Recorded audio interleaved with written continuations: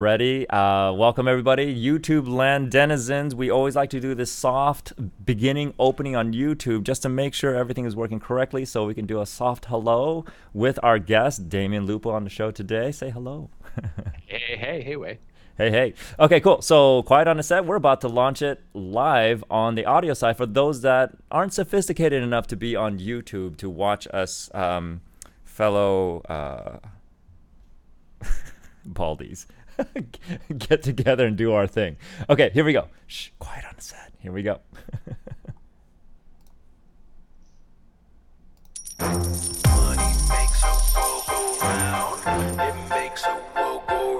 All right, welcome to the Money Lab Live Podcast, episode number 83, the losing everything to ego, greed, and speed money story.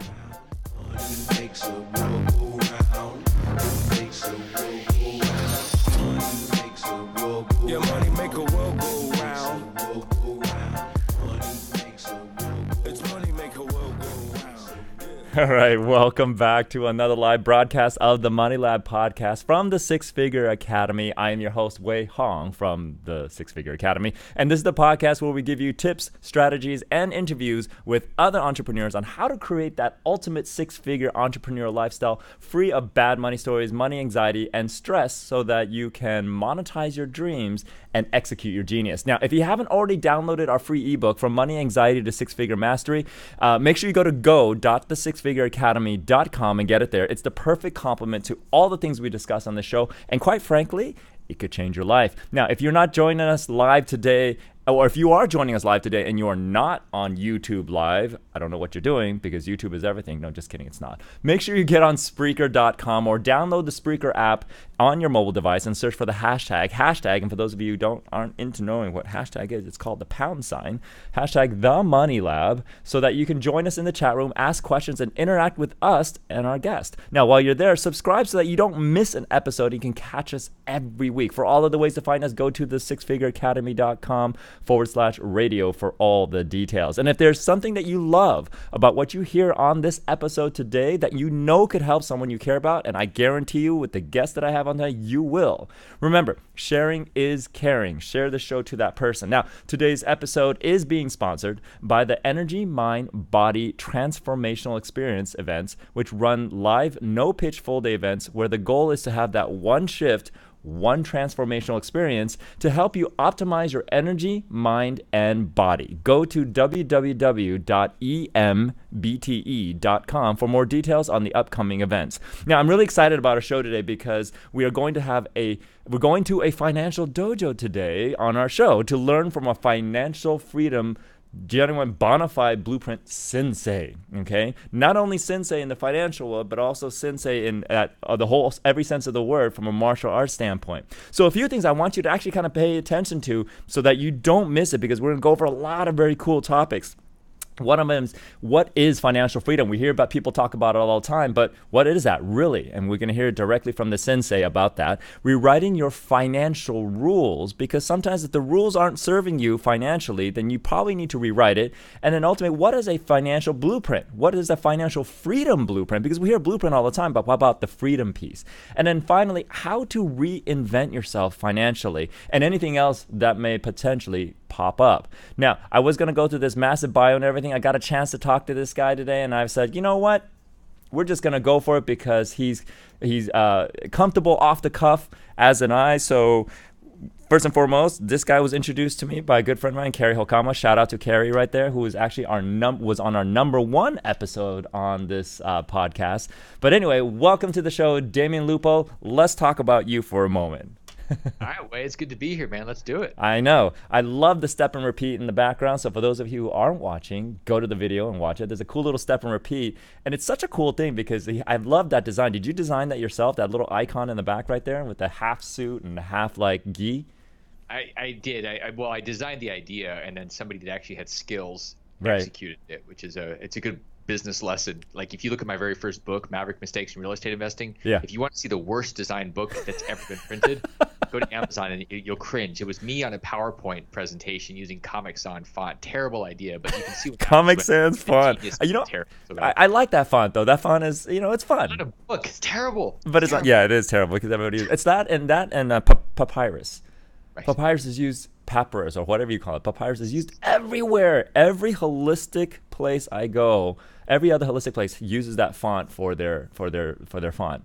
I said, okay, use something different because that's what everybody else uses. But anyway, it's a cool font, but it's just been overused. It's like burnt out. Now, what's really cool is I have to remember to introduce you to my client that has business jiu-jitsu. Shout out to Mark Longwith over in Vegas, because you guys probably have a lot to talk about in terms of how you guys can coordinate a few things in terms of, because both of you have such strong backgrounds in martial arts and you guys incorporating that into that. So let's talk about you a little bit. I mean, what are you all about? Let's give you your live, straight from the horse's mouth bio, okay? I know I heard this probably, we talked about this in the barbershop, but, not everybody's in the same barbershop as we are. Yeah, I'm not sure if our barbershop is really still in business because there's nothing to cut. But can you just pay? It reminds me of that I'm Gonna Get You Sucker movie where Chris Rock goes in there and he asks for how much for just one rib, How much does just cut one hair? Instead of charging the $20-$30, says, can you just cut this for $1? Yeah, it's called negotiation based on our situation. But anyway, enough about that. Let's talk about you. Who is Damion Lupo? Where do you coming from, and how did you get to where you are today? I was the one that. Who am I? I'm a guy that just went out and started doing things really naively based on what I heard and a dream. And I mean, it's funny because when I was a kid growing up in Alaska, I heard. You came from Alaska? Holy I grew up in Alaska. I mean, I literally dodged polar bears in the Arctic Circle, and that was one of my jobs when I was 19. What? Wait, what? You dodge polar bears? I mean, we hear about this and people think, oh yeah, whatever, that's just the thing. What do you mean you dodged polar bears? Polar bears are literally aggressive. They're the most aggressive bear that's out there, and if they see something move, they go kill it and eat it because if it moves, it's probably got nutrition. Right. Human beings included. And I worked in the Arctic Circle in the oil fields when I was 19, and I was the brilliant guy that was cutting up fruit and taking out the trash and running manual labor, and part of that was the trash outside, which was where the polar bears hung out. So I had to dodge polar bears, otherwise they kill you. Wow. And it's in snow too. Yeah, and so when I was there, it was the winter, and from December until January, the sun sets below the horizon. So for 60 days, there is no sun. There's no view. It's just darkness. So if you want to talk about an extreme environment that's about as close to Mars as you can get, that would be my job when I was 19 in the Arctic Circle. I mean, how did you even see them? I mean, how do they see you? I mean, if it's in the dark, I mean, I'm assuming they still hunt in the dark. Yeah, they hunt, and you've got man-made lights that are out there, so hopefully you see it. But sometimes you'd have windstorms and snow. I mean, this is like there's a Survivor show called Survivor, and that's BS compared to being up in the Arctic Circle where you're taking out the trash and it's very dim. And I think it's more like World's Deadliest Catch, right? I mean, it's like kind of more like that in the snow. Oh my God, that's such a fascinating. That in itself is a story. You should just write a book on just your adventures as the trash guy at the Arctic. Well, one of the funny stories is that people, and this is kind of we go back to who am I? I'm the guy that's willing to go out there and make mistakes, and now I just know that they're not going to kill me. People go, a mistake is going to kill me, and if I fail, I'm going to be an idiot because I was raised that way. And I go, hey, here's the thing though. If in reality what you're afraid of is your brain, your amygdala is saying, hey, it might eat you. Because 1,000 or 100,000 years ago, there were these things that would eat you. Unless you grew up in Alaska with me, or Africa with me, where the lions will eat you. If you're not in one of those two places, the mistakes grow you. But we think that they're going to eat you. And I'm like, okay, look, I know what it's like to where a mistake could eat you. Yeah, it's not how you live. You live in freaking Los Angeles. There's no bears there. There's no tiger. Right. You live in the mainland of the United States, not in Alaska. Oh my God! So having survived that must have made everything else in entrepreneurship like easy. I was like, well, nothing's gonna kill me like that job. It's funny because when I went up there my first week, I remember thinking this is gonna kill me. I'm not coming back. I called my dad at the time and I said, this sucks. I'm working 14, 16 hours a day. It's a grind. He goes, what doesn't kill you will make you stronger. And I'm like, but it might kill me. There's polar bears. And he said, just hang in there. And I was thinking, oh my gosh, I'm never going to make it. And guess what? It didn't kill me, and I kept going, and it got to the point where I actually got in trouble because in the beginning, it took me 16 hours to do a 14-hour job or 12-hour job. Right. And a few months in, it took me about 5 hours to do a 12-hour job. And they said, you've got way too much free time. And so I got in trouble for getting too good at my thing. It's very strange. Yeah, and that's probably why you don't work for the man anymore. Let me tell you how bad of an employee I am. I am so unemployable. I worked for Peter Schiff, who I'm very good friends with. I worked for him on his U.S. Senate campaign in 2010. Okay. After 6 months, I got fired as a volunteer. And you don't generally fire volunteers that are full-time that move across the country. But that's how bad it was. And they said, we don't think this is a good fit. We think you'd be happier somewhere else. I'm like, why? Because I want to win? Like, I really want to win. You guys are looking for your next job. And that was different. I just realized I'm not meant to work for somebody else because I try to win. Yeah. What? Yeah, that's weird. Okay, so you supported politics. You went to politics. You dodged polar bears. What a story so far. and where you are right now is you are a coach, speaker, author. I mean, all the above. I mean. Yeah, I mean, I do everything I do is really about it's about freeing 1 million people from financial bondage. And my belief is that we've put these handcuffs on ourselves, and we're stuck, and it's self-induced, imposed by these belief systems and how we reinforce those with the people that are around us. And so I do things. Everything I do is to help break those shackles off so people can do their thing. Sometimes it's speaking, I write books, and I give people control of their retirement, both physically and emotionally and mentally, because a lot of people have some really screwed up ideas about retirement. Like, hey, if I have $2 million in my mutual fund 401k, I'm going to be free. No, you're not. You're going to be trapped with $2 million. Just a different version of prison. Right. So you help people with from a financial create freedom, and also more importantly, the focus on the retirement side, right? It's on the retirement side, and the thing that's very, very different in the work that I do is I'm a hardcore numbers geek. So you bring something to me, you bring your financials. I was in Belgium with a guy that I just met him there, and we're talking, we're having a whiskey or something downstairs, and he's telling me about his practice, his medical practice. He said, it's going really well. And I said, really? He goes, yeah, our numbers are up. We're making 40, 50,000 a month. And I'm like, cool. So you basically started this thing off January. It's now September. So how much money's in the bank? He goes, no, you're not listening to me. Our profit is this. And I said, I understand, but you're not talking about the right thing. That's called your statement of cash flow. What's really in the bank? And he's like, yeah, I don't even like you. And he left. Next morning, he's like, I didn't like you last night, but you made me think. I had thought about the cash. And I go, yeah, it's because I'm a numbers geek. The cash and the numbers there are what matters.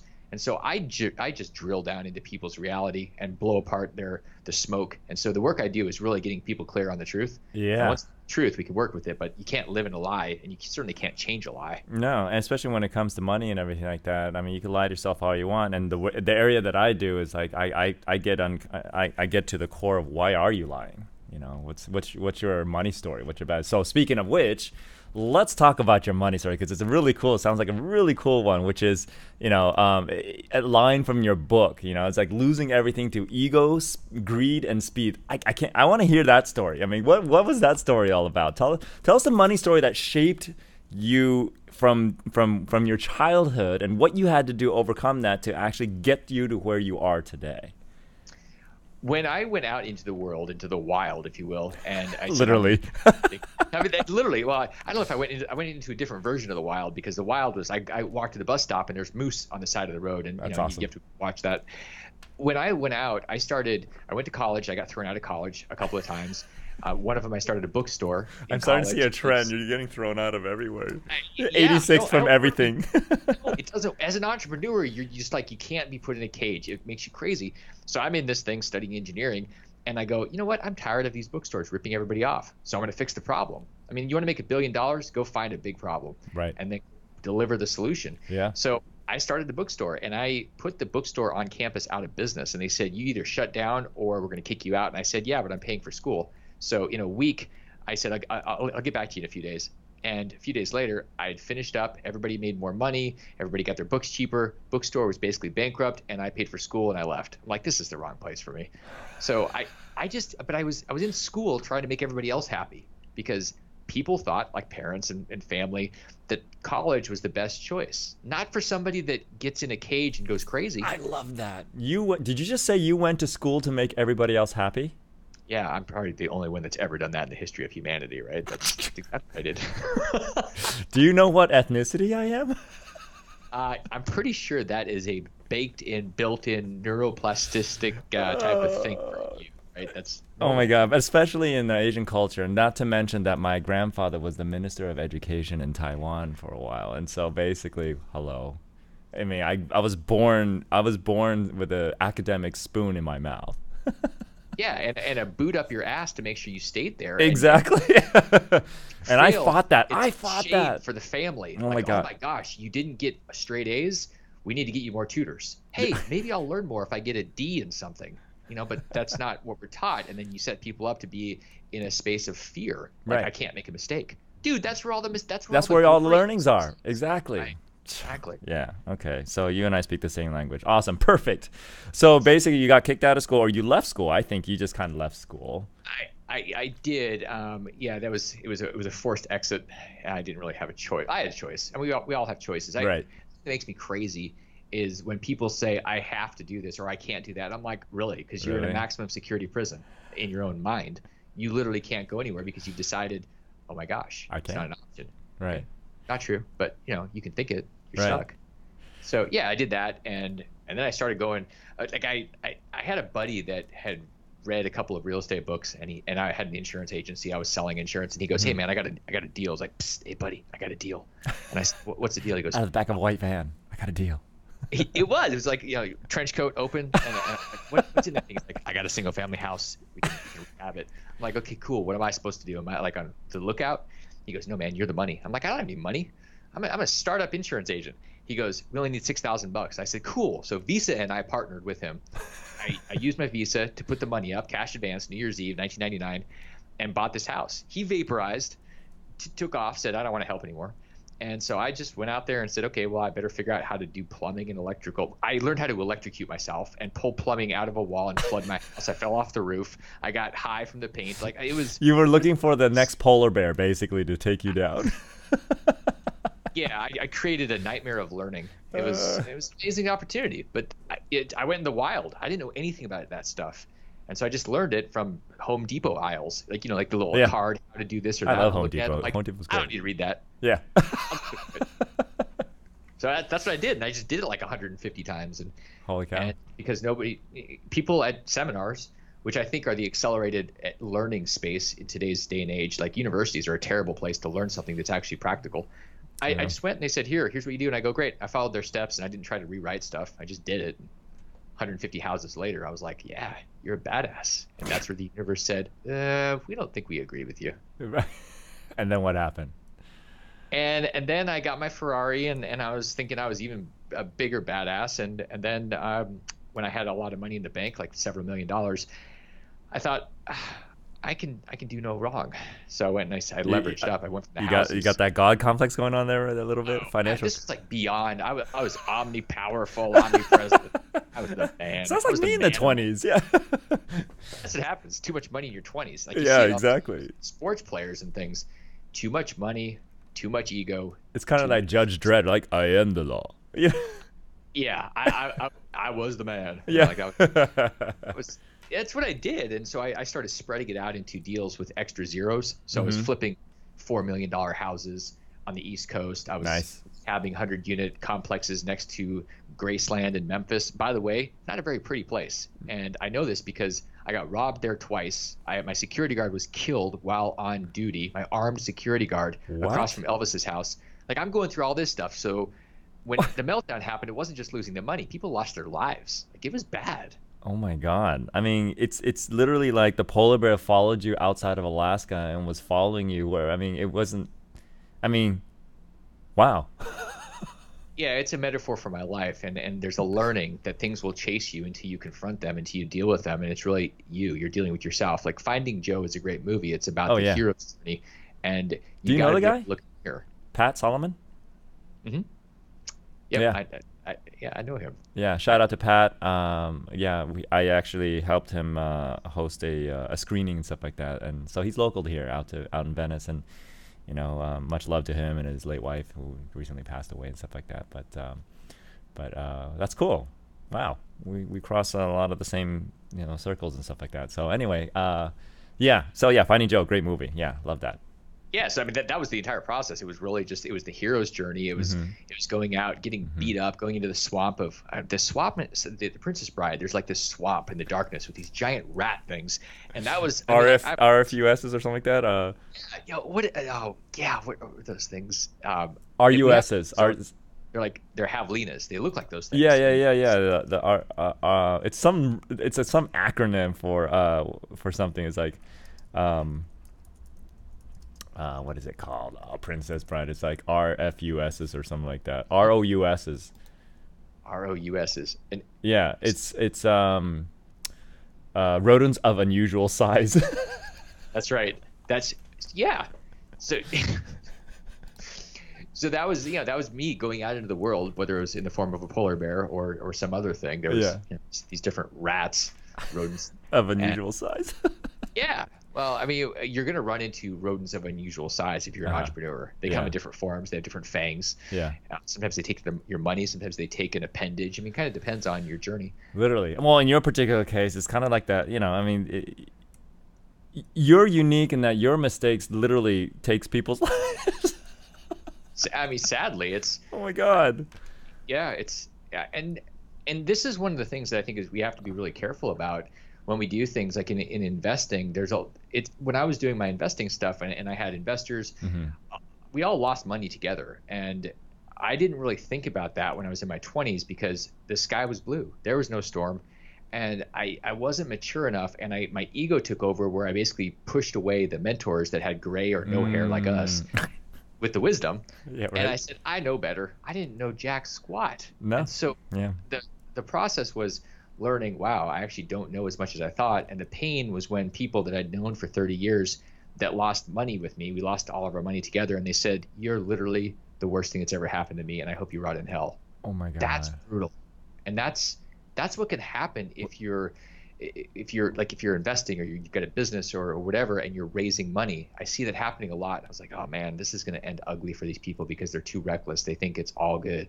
It's not all good. Things happen, and you've got to be responsible. So, Yeah, and then also recognizing that an investment is exactly that. It's an investment. I mean, you especially the more aggressive and the more lucrative it could be, the more the potential in terms of losing it all. People don't realize that, of course. You can take this soft approach, and then of course, then you wait forever. But then, that's like a whole separate thing, right? I think we're afraid. I know I was at some point where there was a potential, like when I did my apartment thing, Mm-hmm. and it was a mess. Nobody lived in Memphis, but we were going to do this thing, and we had never done it before. And so we painted this picture of what it was going to be. Mm-hmm. We were hopeful, so our optimist brain was in full force. Right. Our practical, realistic, pessimistic part of our thinking was not alive. It was That's off. whatever. You can go to an investor. A rational investor will look at things and go, yeah, I understand the risk. I could lose my money, and I'm going to do it anyway. Those are the investors you want. You do not want somebody that's concerned that they might lose their money, that they don't understand the risk. Uh-huh. Yeah, run. If you're raising money or you're doing deals, you don't want people. That's not an investor. Mm-hmm. That's a nervous product of the educational system that has been Right. convinced Wall Street will never do you wrong. I mean, that's kind of what you're dealing with. So be Yeah. careful about those people. I think it's a huge lesson that cost me a lot of relationships with people. Oh, I'm sure. Yeah.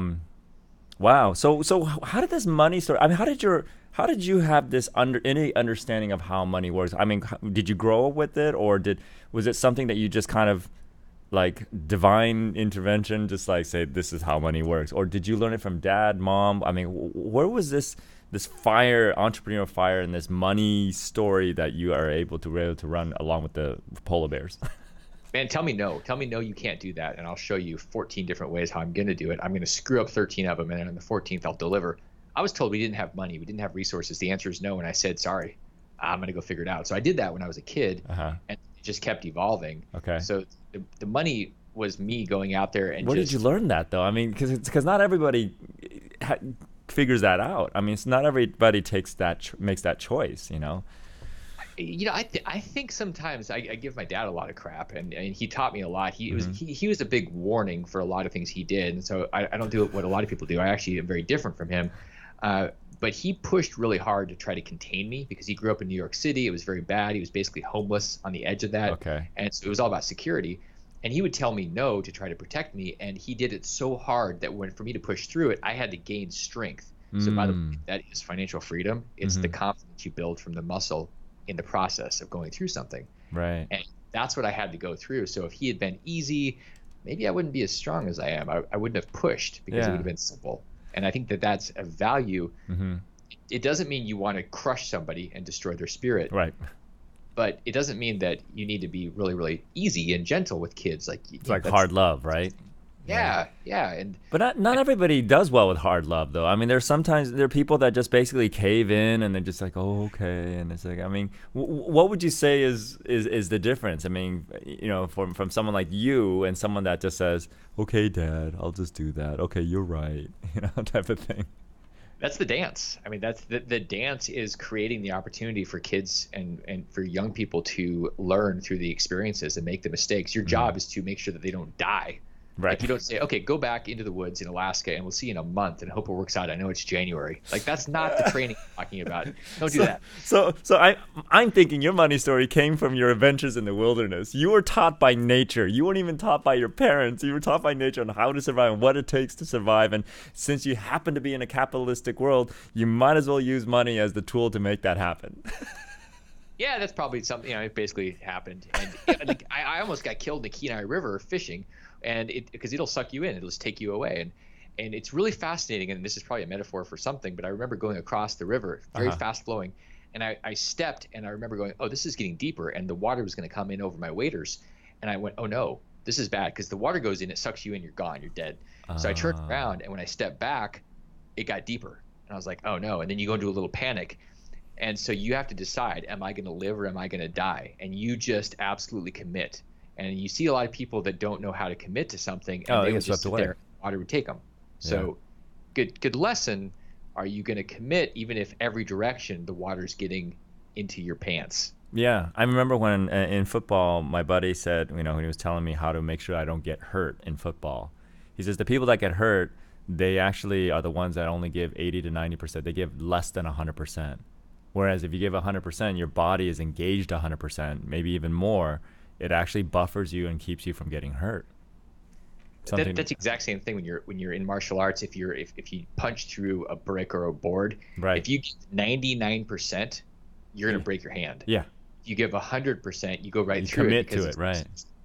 Yeah, let's talk about that. So you are a fifth dan or what? Yeah, fifth dan in Yokido, and I've got other black belts and different things. Okay, so, and other things. Okay, great. For those that don't follow the structure of martial arts and everything like that, especially the Japanese structure, please explain what that is, in terms of your journey around the whole martial arts thing and how that relates to you breaking through. Because I could see where that greed and speed is, because if you grew up in an environment where you don't know if you'll survive the next day, of course you want things as fast as possible. Of course you're going to take as much as you can because you don't know what's going to happen the next day. No, right. and I was also trying to prove something, and so because I dropped out of school and I didn't have the typical credentials, right. There was a part of me that wanted to show that I was actually worth something, that I had a worth, and that's one of the most dangerous things about losing $20 million like I did in 2008. Right. My net worth and self-worth were so tied together, I got lost, and it's very dark when you have negative 5 million and you go, wow, so I have a negative self-worth. This sucks. I love what you just said there. I mean, that's a very common thing that when I work with people with money anxiety and everything like that, your net worth and your self-worth were tied together. What a cool phrase. Yeah. How is that really uncommon? And the answer is no. It's not. Why do we get it? Why do most people get a car every 2 to 3 years? Yeah. They're trying to validate who they are. What's wrong with your other car? Nothing. It's constant validation. Yeah, I've up-leveled myself. I'm growing.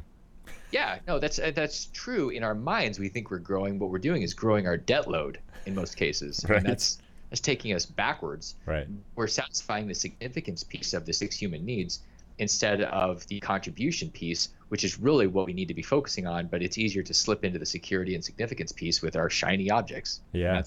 I'm guilty of that. That's what I was doing. I think everybody who works with money at some point, that's our journey, right? I mean, the catharsis that we hit, that we realize, oops, I am not a money god. I am not omnipotent. I am Yeah, not Midas. I definitely needed a reminder. The universe, it's like the universe gives you nudges. It gives you Yeah. feedback. It says, good job, things like you're in the flow, and it says, nope, bad, and it gives you a nick and it hurts. But And then if you don't listen, it gives you a bigger takes a signal, and sledgehammer and eventually a knocks your head train off. runs over you. Like, you're like, ah. I had a 747 land on me, and that hurt a lot. Wait, But I what? needed that. Like, I could not literally, but Oh, okay. I was gonna say, is that another story? With yeah, you, I don't know what I don't know. There's so many things that have happened in your life that are just redonkulous. okay. Well, here's a real story. I jumped out of 4 planes as skydiving. I had 3 accidents. I lost my right arm my first time, my left arm my second time, like atrophied my bicep. I had dead arms hanging. The third time, my chute failed, and I had to use the reserve chute. Almost landed in power lines and died. I mean, it was bad. The fourth time, because apparently I don't learn, I jump out and the space shuttle exploded over me. No. So the universe is speaking to us all the time. So not only, I think you developed this thing, I'm not listening to my dad, so I'm not listening to the universe either. The universe will kick your ass, Yeah. by the way, if you don't listen to it. I mean, your dad, it's annoying, but the universe has unlimited firepower. Yeah. Holy cow. So you're going through this journey, the ego, greed, and speed catches up to you. Was this before or after martial arts, or martial arts was throughout this whole process? So this is in the beginning. So I started martial arts in 2000. So I've been doing this almost 20 years. And in the beginning, I was doing real estate and martial arts. It's probably why my real estate lasted as long as it did, because I had that grounding. But I still was in the beginning stages. And in martial arts, there's this misnomer that once you become a black belt, once you get a black belt, that something has happened and you're like, you're a badass or whatever. Right. The reality is once you earn a black belt, people say, how long does it take? I go, I don't know, 15 minutes. Go to Dick's Sporting Goods, get yourself a black belt. If you want to become a black belt, you get color to yourself black. Yeah, I mean, there are some choices, but the truth is, when you earn your black belt, you're just a student at that point. You've like become consciously competent. You're certainly not unconsciously competent. That's the 4th stage of mastery. Exactly. You're in stage 3, but somebody that has a black belt, man, that doesn't mean jack. It just means you hung out long enough to where you kind of understand what you're doing a little bit, but you're certainly not going to do it instinctually at that point. Right. And that's the first dan. That's Shodan, the first black belt level, and 5th dan is, I mean, really you're in a place of creation. So my 3rd degree black belt was in something that I was a part of. The 5th degree is in the martial art that I founded called Yokido. I created this. Wait, you created a martial art? Yeah, Yokido is a blend of Aikido and yoga and Reiki, and it's about healing in the process of blending, and it's about relationship and presence more than anything. So it's very different. I saw a lot of things I liked in yoga, but there was no real relationship in yoga. And I saw a lot of things in martial arts that I liked, but I didn't feel like people were being present enough. So I smashed them together and added Reiki, which is healing hands. And that's where you start to heal the world in the process of moving through the conflict. Oh, I love that. We need to have you come speak on our stage. Yes. Okay. We'll speak more offline. And then we also need to talk to Pat. Pat, after I talked to him for a while, he wanted to create a whole like Finding Joe thing around money. You and I can talk a lot about that and find a couple other money people, and it'd be phenomenal. I mean, he's a good guy too. So I mean, but wow, that's that's phenomenal. So when if you're anything like me at all, it took a massive catharsis for you to turn it all around. Let's talk about that one. Well, there's a process of the catharsis of reinventing and shifting, and so the first process that I went through was just absolute avoidance and pretending it didn't happen, and that's denial. It's like a basic human thing. Right. Oh, it never happened. Denial, delusion, blame. Yeah. Yeah, I remember I lost all this money and I hadn't my American Express black card hadn't been turned off yet. It actually got turned off when I was buying toilet paper at Costco, but I did have this thing. And I'm sitting at this bar with a buddy of mine, and he's like, "So how's it going?" He'd lost a bunch of stuff, and I said, "Man, hold up my black card." I'm like, "I still got it." He's like, "Atta boy," and I go, looking back, I'm like, "What an idiot I was." Yeah, I got my American Express. They turned it off. Eventually, when the IRS showed up at my door with 4 armed agents, knocked on the door. By the way, they weren't even there for me. Like when I finally realized who they were there for, it was for the lady that lived in the house before me. But they were there, and it scared me so bad it brought me to my knees, and I said something is off, and I need to fix. Like, what is it? I was so messed up. So that was the universe's final message to you. It was. And it was the final part one, because like there were more that kept happening, but I still wasn't getting through it. And so I ended up going to a guy, and I said I need help. And it was a guy turned out to be a sensei of mine that we ended up training together for several years. Oh wow, cool. We spent 2 years in his office. He's a therapist, and he literally asked me one question for 2 years every week: what is true?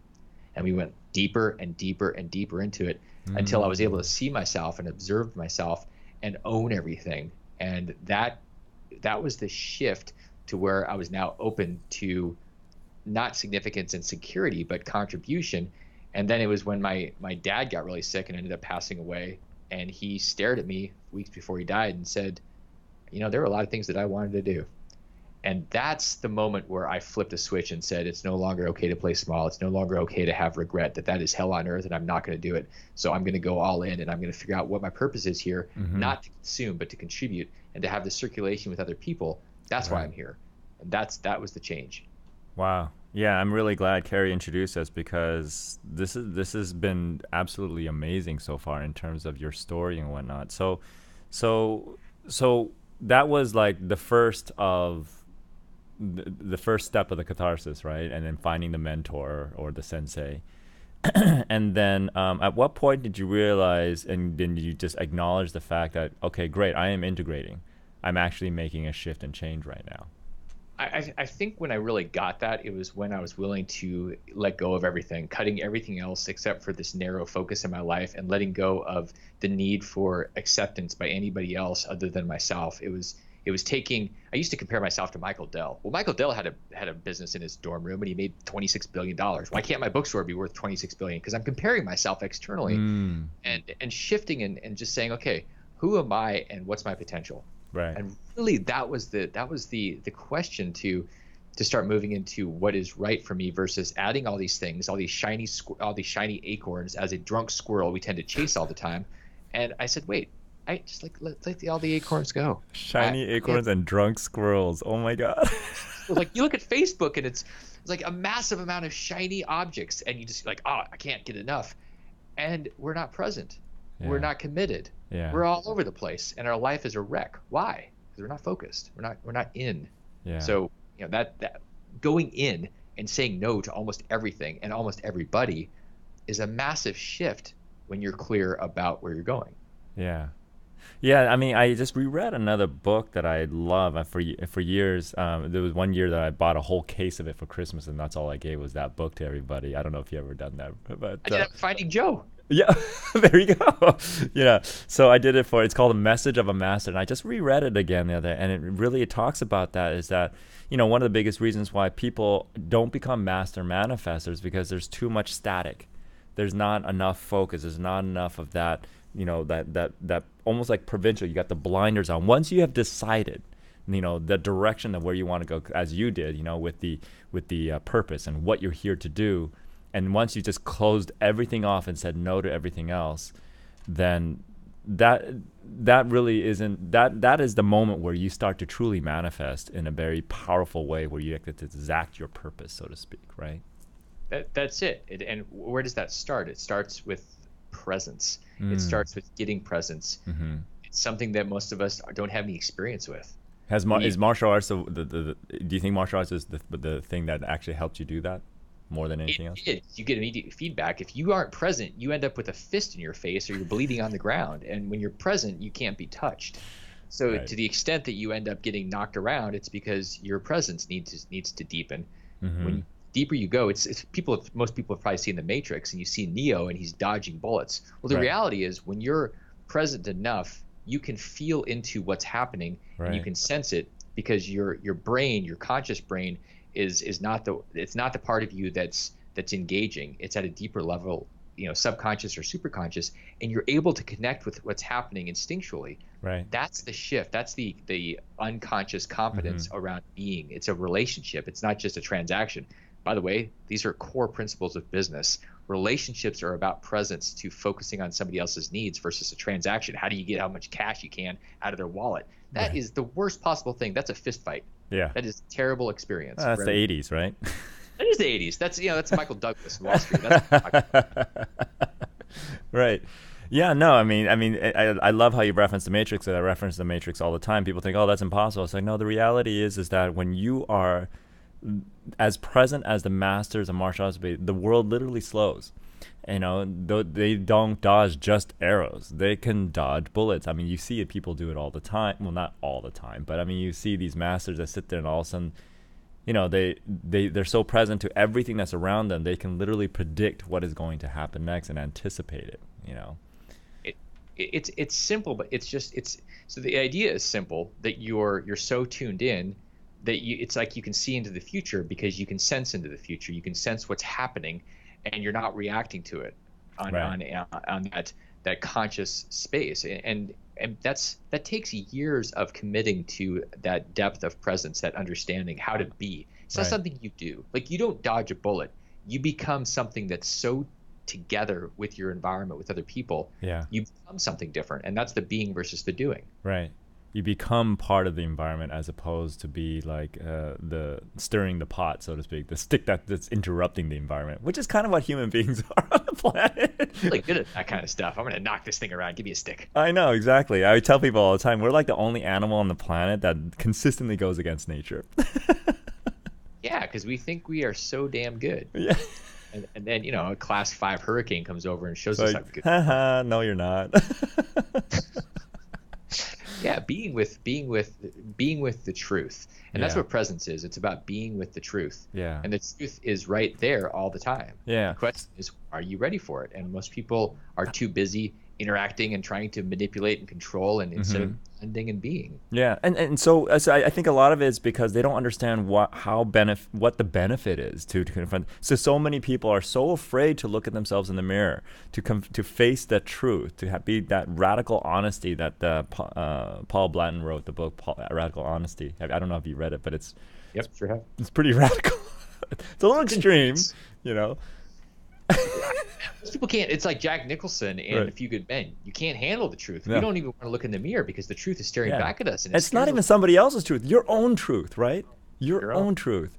You know, it's better just to watch football and get drunk, and that everything will be fine. This is like a better strategy for most people. It is a strategy. It's not a better strategy. It's what people do. We numb ourselves into oblivion so we don't have to face the mirror. Yeah. So going through everything that you've gone through, then, you know, because, you know, words are words, and everybody defines words a little bit differently. And a lot of the biggest annoying word that people throw out all the time, a lot of these our peers and colleagues that aren't quite as awakened, so to speak, if you will, not calling anybody out, but they talk about financial freedom, get your financial freedom, stuff like that, and they just throw it out like it's nothing. But the reality is it's different for everybody. I mean, what is financial freedom for, now that you've gone through this, you know, dodging the polar bears of life and gone to a place where you found presence and you're alive, you made it without having killed yourself. Or being eaten.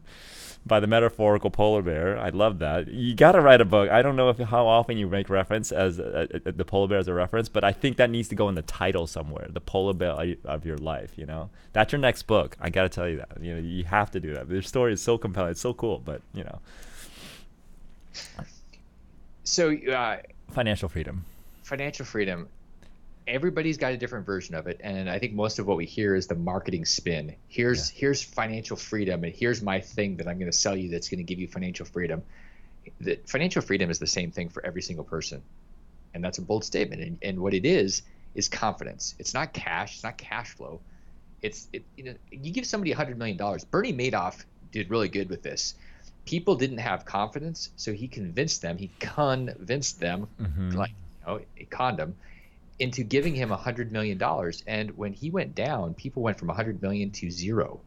So I don't care what number you're trying to shoot for. If you don't have the confidence, you're never free. You build up $5 or $10 million. Seems like escape velocity, like that's plenty. And it should be if you've got the confidence. But if you have $5 or $10 million, like Ed McMahon, rest in peace, Ed, but if you get that lottery event, whether it's 65 because you retire with a 401k or you just happen to build it up, you sell your business, the confidence in you being able to create it is where the freedom is. Because if you don't have that confidence, you're going to be afraid. You're going to play not to lose. And we know what happens in sports. When the team starts playing not to lose, they freaking lose. Yeah. You lose your money because you're looking for something to validate you. The confidence is something that sets you free. Take all my money away. Okay, fine. I'll go create it again because I've got the confidence. I love that. Yeah, I love that you say financial freedom is literally, what is financial freedom? It's confidence. Confidence in self. And confidence is different for everybody. And so that's where then the uniqueness of it, when you're guiding somebody to get that financial freedom, well, where do we get you to be financially confident? Confident in your ability to be able to, create and achieve or accomplish anything that you want to accomplish when it comes to finances. And how do you do that? I guarantee you it's not chasing all these shiny nuts on Facebook. You have to go deep into things. You have to be willing to trip over stuff, trip on your own, fall and bleed and make and learn from those failings. And that's how you build confidence. People say, well, it sounds painful. I'm like, have you ever been to the gym? Have you been chased by a polar bear? Have you been chased by a polar bear? Like, have you done anything other than sit there behind a book or a screen thinking that you're going to make your way into that freedom? The answer is no. And until you get out into the wild and until you actually are willing to get cut and scraped and build the scar tissue, that's the confidence. So when are you going to do that? That's the difference. Sounds painful. God, what? Yeah. You got to be willing to go out there and do it. People have this interesting definition of what pain actually is, right?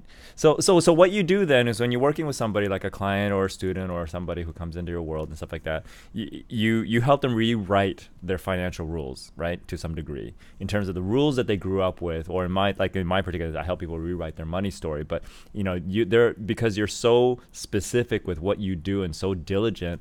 I guess rules is a little bit more applicable to what you help your clients or your students or people who follow you do. What does it take to rewrite a financial rule? What does that mean anyway?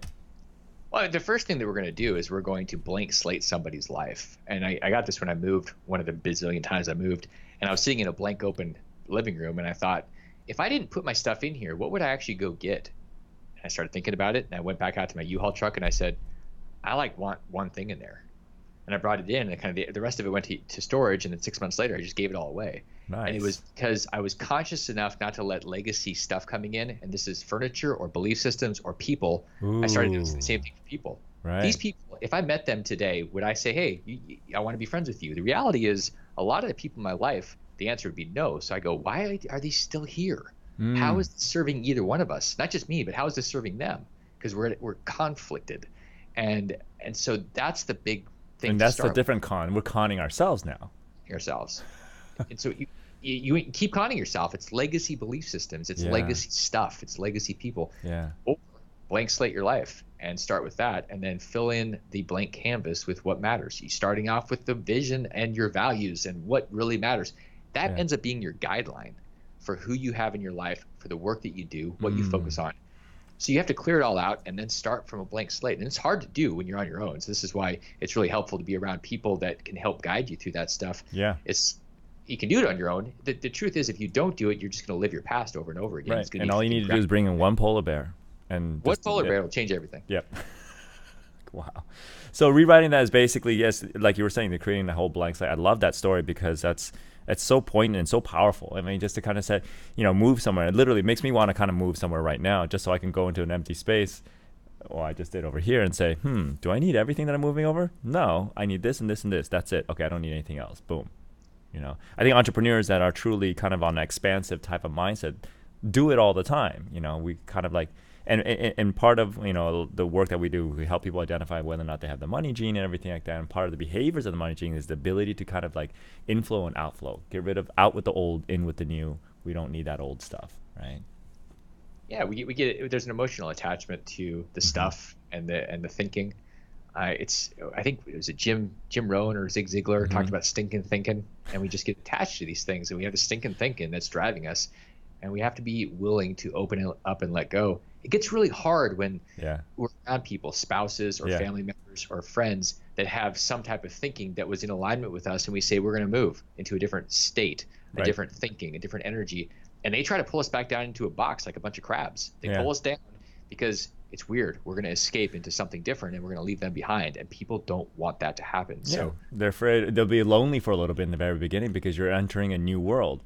But we forget that when every single one of us, when we came out of our mother's womb, we came out alone. We didn't come out holding hands with people and everything like that. We forget that whenever we're merging into a new state of being, a new birth of self, there's nobody else around us, right?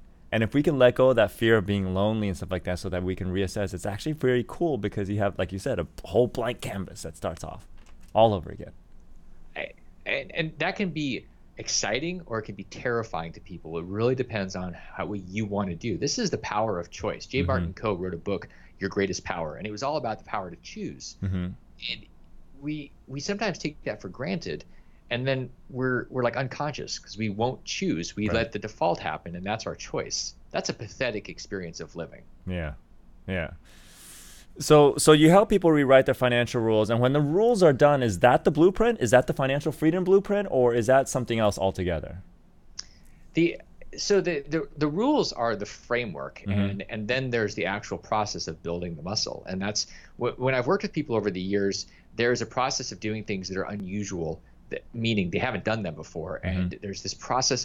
I basically just take somebody to the financial gym, where we're going through things. It's not like I love seminars the way that Robert Kiyosaki teaches, because he uses a quantum learning type of strategies where there's a lot of interaction. And the problem is most of our system of learning is set up where you sit there and listen and you absorb and you get 3 to 5% of what you're learning. Right. And I like saying, okay, here's step one. You're going to go out into the wild. You're going to go capture a squirrel. You're going to bring it back and say, is this me? I mean, this is part of our first process of getting you out there, and you start to realize it's not going to kill me. And then you want to do more, and it becomes this almost a healthy addiction of growing in a real way, not just feeding your brain more stimulation. That's mental masturbation. That's not what we want. Right. We want people to actually grow. So it is a process of doing things first clear, and then doing, and then coming back and getting more clear on what we learned. It's that cycle, and that's why it's not a weekend event. Right. This is the process. Yeah. So it sounds like the rules puts up the sticks and bricks of the new home that you're helping them build, so to speak, and then the blueprint itself it fills in the walls, it fills in the space, it puts in the items that they want and gets rid of the items that they don't want. Well, I guess that's when they're rewriting the rules and stuff like that. But you're just not bringing stuff into the house. I mean, that's part of that blank slate is asking the question in this open space of your mind and your life. Right. What do I want in here? And you don't really have to clear anything out. You just don't bring it in. Interesting. Cool. So now, there are probably people listening because, wow, this sounds amazing. I think it sounds amazing, but if they don't, then I don't even know why they're listening to the show. But anyway, so they're probably listening to this Damion guy is amazing and stuff like that, and he helps people reinvent themselves. So, I mean, how is this part? I mean, rewriting your financial rules, establishing a new financial freedom blueprint, being truthful with yourself, is that all part of the process of how you can reinvent yourself financially, or is there something else more than that to that? Well, I will tell you, and this, you guys can do this on your own or with somebody. It takes a special somebody that you trust enough to be able to be vulnerable. But the thing that's really valuable for people to start with is to look at your calendar and your bank statement. That will tell you, it'll tell me, if I look at your calendar and I look at your bank statement, I can tell you who you are. I can tell you what you value. You can tell me what you value. You can tell me who you are, and then I'm going to look at those two things, and I'm going to say you're full of crap. You're lying. And so if you start there, you have to start with acknowledging what's true. Don't acknowledge that, you're just playing a game with yourself. Oh, I love that. See the calendar and look at the bank statement. Because sometimes people don't put anything on calendar. And I said, okay, I guess you value freedom or chaos. It tells you that you're afraid to commit. Yeah. And then you look at the bank statement, you look at their spending habits and where they're putting their money and on a consistent basis. I kind of like to look at P&Ls and everything like that, and also bank statements over the course of a year. And then you can kind of really see in the snapshot, it's like, okay, this is why you're challenged, It's a financial mirror. It really is. And one of the things for the entrepreneurs out there that have financials, one of the biggest missing pieces that I see consistently with people is that they have a balance sheet and they have their P&L, and they go, cool. And it's really fascinating because on a monthly or quarterly basis, they look at their P&L and they go, it's up. I'm making all this money. I've got another 100,000 on my top line. or it's down. Either way, they go take a drink. They go to the bar. But what they're missing is the cash flow. They're not looking at the statement of cash flows. The cash is where it's at in terms of your financials. Profit top line is a BS ego number. The bottom line, the net cash. The net. That's so significant. You cannot eat your top line. It just makes you feel good. I had a metals business, millions of dollars in top line, starving to death because the margins were 1% to 3%. Oh, that's before that ad. Sucks. It's terrible. It looks good, and then you're like, okay, what's the truth here? The truth is this is a terrible business. Well, and it's funny because what we do a lot is we kind of help people address the chaos that's in their financials and stuff like that. Money, anxiety, stress, worry, that creates all kinds of chaos, and you leak money everywhere. And what happened was we were working with this one guy, and then after the first year, he looked at his P&Ls and he was like, I'm disappointed. I was like, why? He says, nothing's changed. My numbers are still the same. And I was like, what are you looking at? And he was looking at the gross. So his gross revenues were the same. But when we looked down to the bottom where net, he had almost doubled, almost tripled what he netted the year before. And he goes, oh. So, I pointed him to that. And he goes, okay, so what was different? He says, well, I wasn't as stressed or worried about money. Yeah, you weren't what we call stress spending. Yeah. And that's what happens, that chaos, right? So, yeah, there's so much synchronicity in a lot of what we do and stuff like that. I mean, it'd be interesting to kind of explore in the deeper realms of how we can, co-support our clients and our students and everything. We'd love to have you come speak to our masterminds of our students and stuff like that. That happens in between our teaching stuff like that. But we can talk more about that later and stuff like that. This is cool.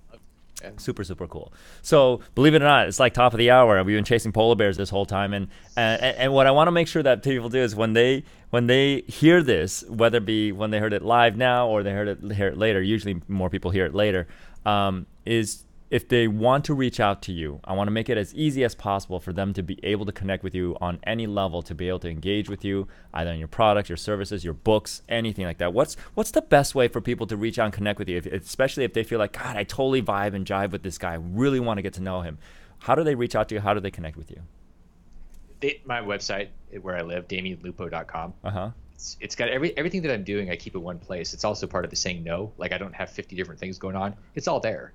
The work that I do, the products where I show up, it's all there. And so you can get more of me. If you want more of me, and maybe that's good, maybe it's bad, I don't know. But it all lives there on my site. On DamionLupo.com? Okay, cool. Yeah, I should actually take heed to that as well. I mean, I'm currently juggling like 5 different businesses at once, and so I might have to kind of like listen to this again and listen to what you're talking about. There are lessons baked into your questions. Baked into my questions. This show was really not about anybody else. It's about me learning stuff, but no idea what you're going to learn today. So anyway, cool. So for those of you who are listening who have gotten excited and got inspired by Damion, just simply go to DamionLupo.com. Keeping it simple, keeping it fresh. And then reach out to him. I've been through his website, and there's a couple of cool free things that you could download. You can kind of get to know him better. He's content everywhere. I think he has 3 books listed on there as well that you can download as well.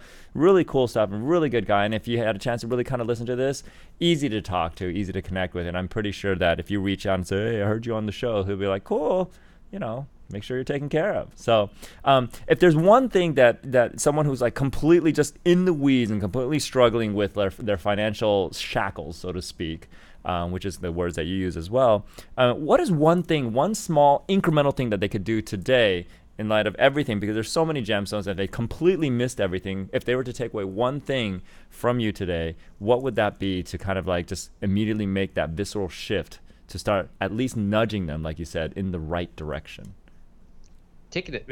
Do an assessment on the people in your life and say, if I had nobody in my life, would I go invite the people that are in my life now? And go one by one. And to start, before you even do that, come up with your top 6 or 10 values, and then look at the people that are in your life and say, do these people vibe and jive with these values? And if they don't, don't invite them in.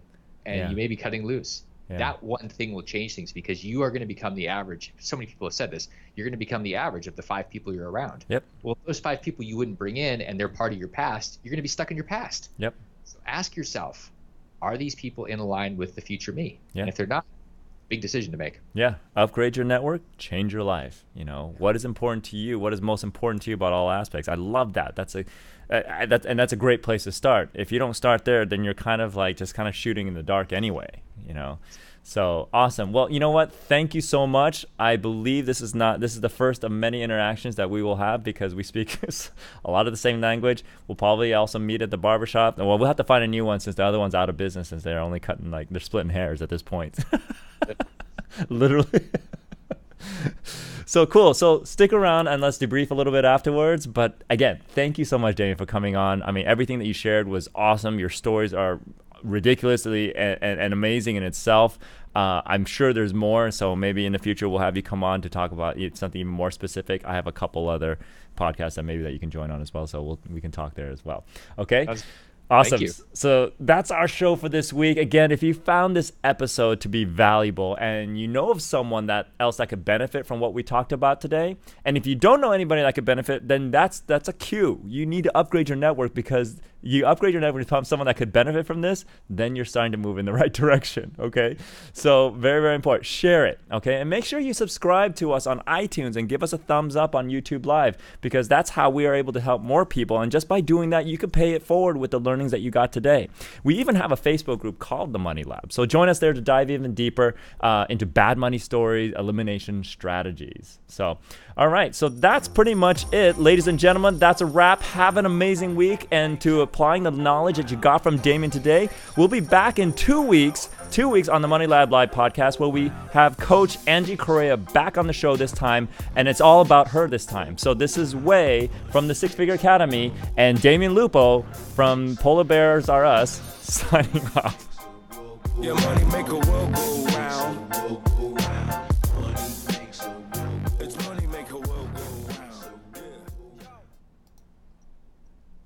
All right, YouTube land, thank you so much for coming on. Now we have a soft entrance and a soft exit. Thanks so much, Damion, for coming on again. Looking forward to us chit-chatting a little bit afterwards. Okay. No doubt. All right, see you, everybody.